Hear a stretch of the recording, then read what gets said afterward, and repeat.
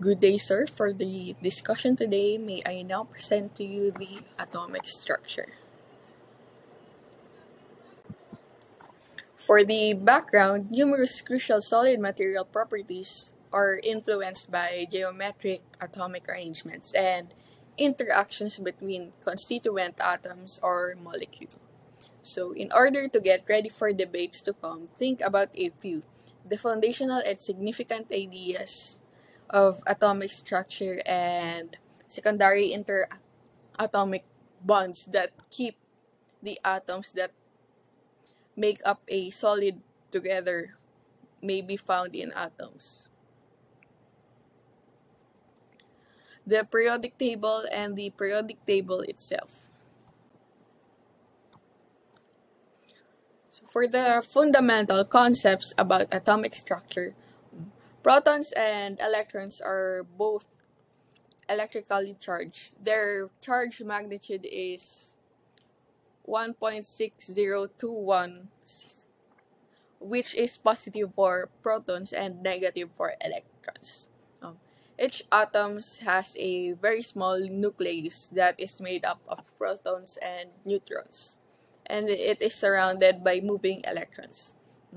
In contrast to protons, neutrons have no electrical charge.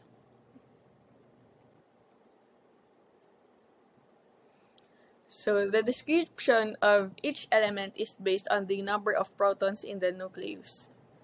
The atomic number or the range of this atomic number ranges from 1 for hydrogen to 92 for uranium, which is the most prevalent element in nature.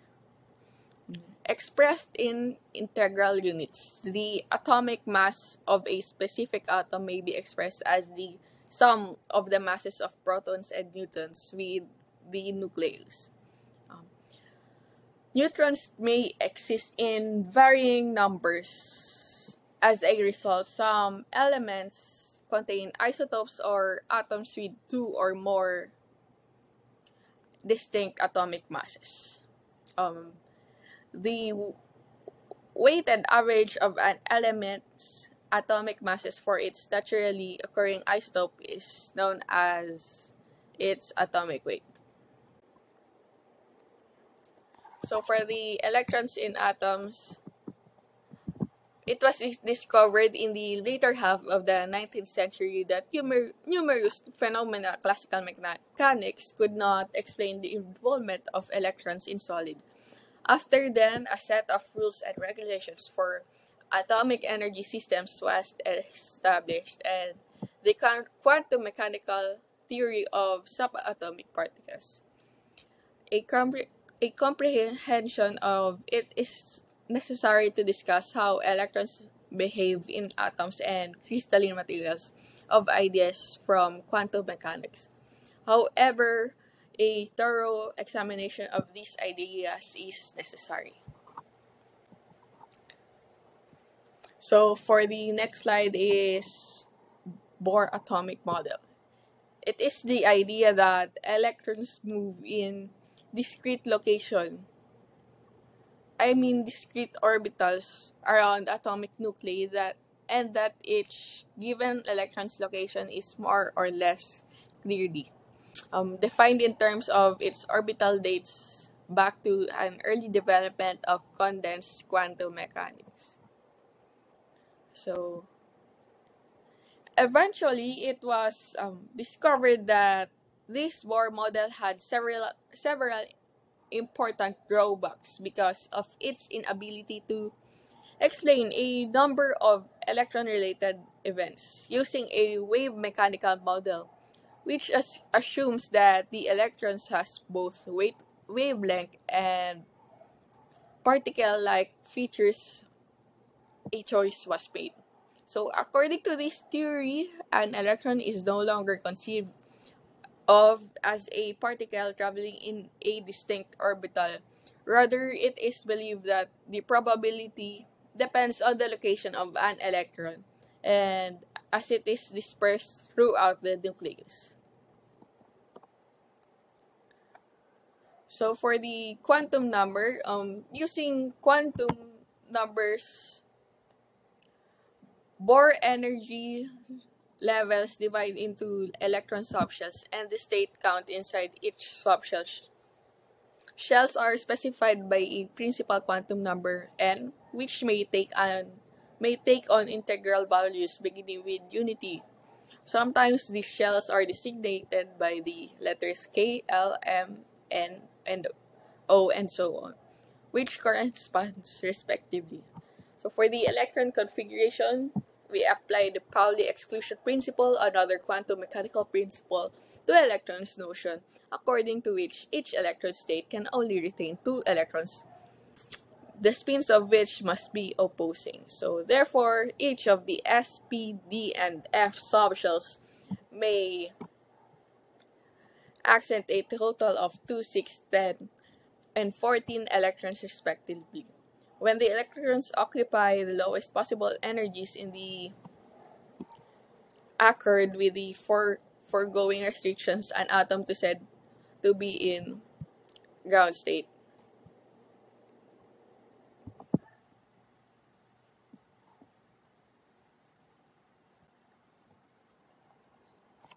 So, according to the periodic table, the majority of the substances classified as metal actually it originated from the Earth.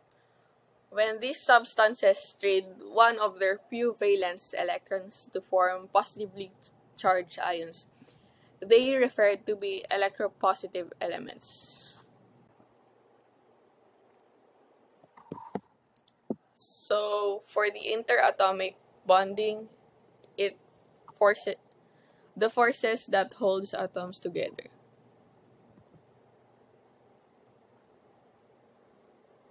So, after an infinite distance, physical properties of materials are brought together. The strength of these forces, which come in two varieties, the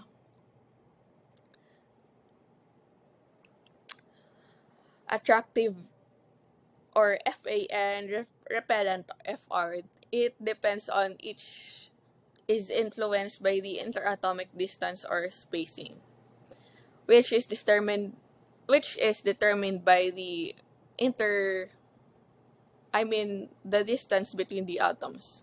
At vast distances, interactions are insignificant because the atoms are too far apart to have an impact on each other.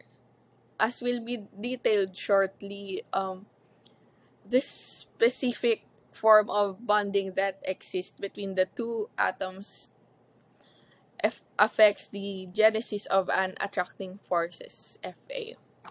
The net force Fn between the two atoms is just the sum of both attractive and repulsive components. That is, Fn is equals to Fa plus Fr.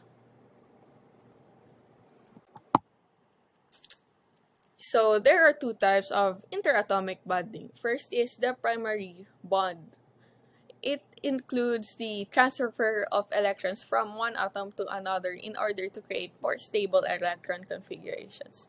So second is the secondary bond, or known as van der Waals. A dipole with a net charge of 0, but it is a slightly positive or negative charge on one atom compared to the other. It occurs as a result of an unequal distribution of charges.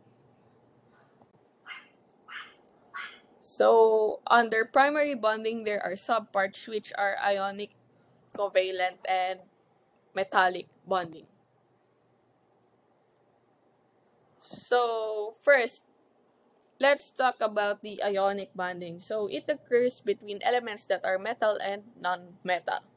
By transferring electrons, the difference in electron negativity that causes bonding is achieved. Crystalline solids are the alternating metal and non-metal patterns that make up the structure that is created by ionic chemicals. Next is covalent bonding. So, between two nonmetals, it uses valent or outermost electron pairs to form a connection. These molecules join together, sharing valence electrons, which causes an overlap of atomic orbitals. So, covalent and ionic bonding often adhere to the octet rule.